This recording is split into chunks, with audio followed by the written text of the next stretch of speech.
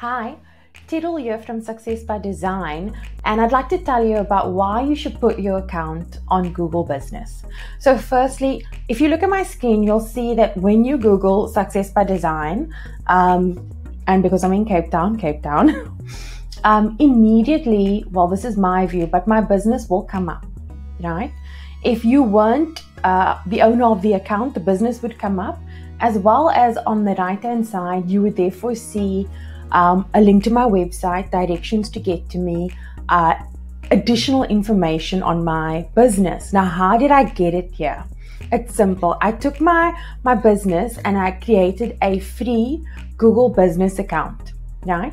So when I opened up the account, I had to verify my address, which meant that Google sent a postcard to my address that had a verification code on it. I typed in that code and then they knew that that really was the location of my business.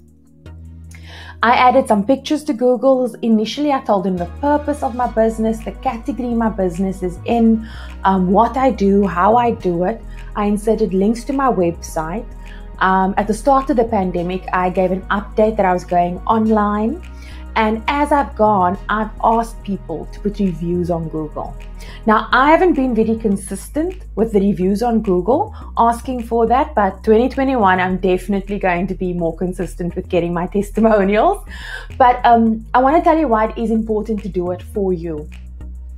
As your business is there and it exists, naturally people will Google what they need. Maybe it's printing, maybe it is buying a certain product or getting a certain service, cleaning services, consulting services, a lawyer, attorney, accountant, a baker, whatever your service is, they'll Google baking, wedding cakes, whatever they need. And the more reviews that you have and the presence that you have on Google, the higher the chances that you are going to jump to the top of the list for them. So Google loves customer reviews. Right? So the more reviews you can get on your Google page, the way that also helps you climb in terms of SEO, search engine optimization. You do not even need a website to put your account on Google, your business information on Google. Yes, it's better, but you can always put in your social media accounts. So get your business on Google, get it verified on Google, and start to ask your customers to add reviews.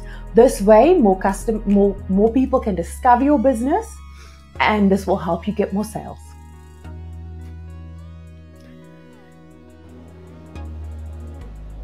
Okay, so let's just take a quick look at what it actually looks like when you're setting up an account. So here you can see that I've inserted quite a bit of information so far. I've updated my service availability hours, my business hours. I've given a COVID update. My performance is here, how many people search for my business in a set time frame, what the activity was like with my business on Google. I can view my business on a map. I can view my business on a search engine. I can share my business profile straight from Google. I don't have any current ads running on Google. Access my business. Here are posts that I've put on Google already. Learn more about posts. Let's see, does it show some past posts? Yes, we're opening quotes again, courses that I ran, business information. So this is all the stuff that populates when people start looking at your business and they're like, what business is this? I was looking for a consultant. I was looking for training on productivity tools. Well, that's me anyway. On how to do business planning, those types of things. I have my Calendly app link in so you can make an appointment. I have insights, so it tells me a bit more about my performance. Then, very importantly, I have my reviews. So let me show you how you can actually ask people for reviews. And I just realized it's not on this page. So let me just show you some more stuff quickly. This is where we find pictures. Now, some I've added so that people can get an idea. So these are the pictures that will come up. Here you add products and services as well. But let's just go. And when you see the shortened version of sort of your screen when you Google your own business on your account, because it has to be linked to your Gmail account.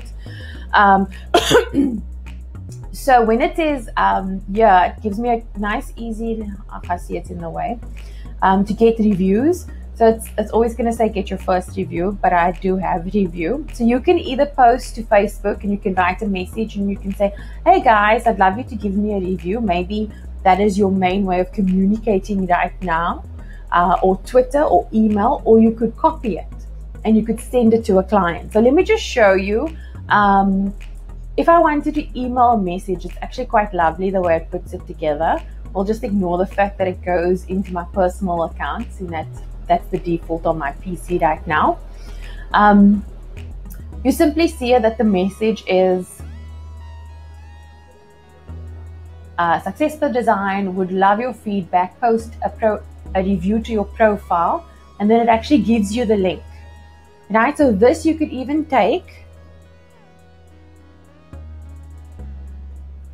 and you could paste that popped out there, that message along with that link, that very important link, which takes them straight to your profile, so that when they do add a message, that obviously it gets sent straight to you, to your Google account. So what's nice is that you can learn a lot about your business through customer reviews, good and bad. I mean, bad's just an opportunity to rectify something, and good is obviously a way of you knowing I should do more of this type of product, more of this type of service. This is what people like about it, right?